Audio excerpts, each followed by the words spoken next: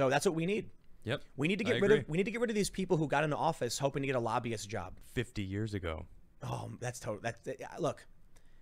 You know what? I'll tell you. If you've figured out how to become worth $100 million off $174,000 a year, wow. You know, that's amazing. And Trump became a billionaire off $1 million. Yeah, congratulations to those people in Congress who took a six-figure salary and became worth millions of dollars. I wonder how they did that, huh? While they're still in Congress, too. Don't even get me started on that. Dude, it is so busted. Absolutely busted. Do you see that? I sent Adam the Dylan Radigan rant. Did you watch that? I did, yeah.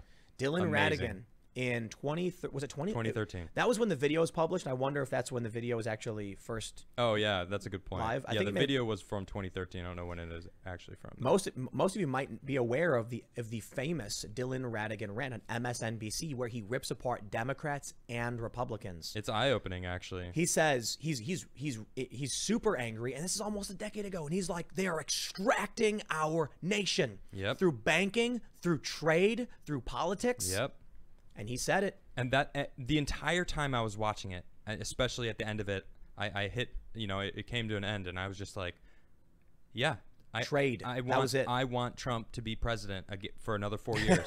I'm dead serious, and I don't want him to be encumbered by something that isn't true. Like the whole Russiagate thing. You know, he is an economist. He went to school. He has a degree in economics. You know, it's like, sure, okay, all of his businesses weren't fully successful, but he had so many businesses, and throughout that, if you look at his business history and you look through the 90s, like that's when he kind of had a rough patch, and he figured it out and he turned it around. I've got we need that kind of leadership right now. I'll tell you my view. Biden is awful.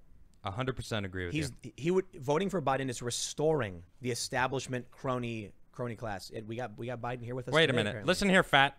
Let me tell you. Pony soldier. Thank you. Yeah. Here's the deal. What was I saying? If you listen, the thing, you know, go. If you vote for Biden, you are trying to restore the crony class that was extracting our country and hurting people. Yep, exactly. If you vote for Trump, you're getting a rather imperfect man who I believe does love this country and wants to try and fix it. There's no doubt in my mind that he loves this country. I know his history. His parents, or his mother was an immigrant. She immigrated here from Scotland, and she had nothing. And his grandfather came here with nothing, and they both built businesses. And look where he's at now. Here's what I want. I want something better than Trump. Me too. Right now, considering what we're looking at with Biden, I'm kind of like, oof, you know, I think I'm gonna have to vote for Trump. But I also want more than just the president. I want Congress and the Senate. And I don't care what party it is. The problem right now is that the young, excited individuals on the Democrat side are like Marxists.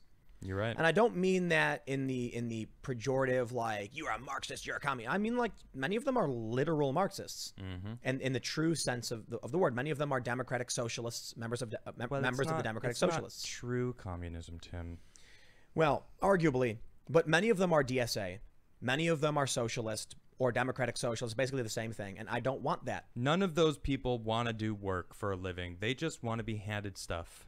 That's all I'm seeing. Every single one of them. They just don't want to do the work that is required to be successful in this country. This country allows you to do whatever you want to do, but you got to work for it. And they don't want to work for it. I think these people have some kind of broken worldview. And I think it's due to it's society in general's fault. Now, we can go back and analyze how this generation came to think the things they do. I don't know if it's a political party's fault, but I will tell you this. Telling a bunch of young people to wake up, go to school every day, come home, then go to high school, and then take out huge loans to go to college was a huge mistake. To be in debt for half of your life. So I'll tell you what, maybe your entire life. This is why I'm in favor of some kind of loan forgiveness. Okay. Because the reason many of these young people don't believe in hard work is because no matter how hard they work, they can't break that chain. Right.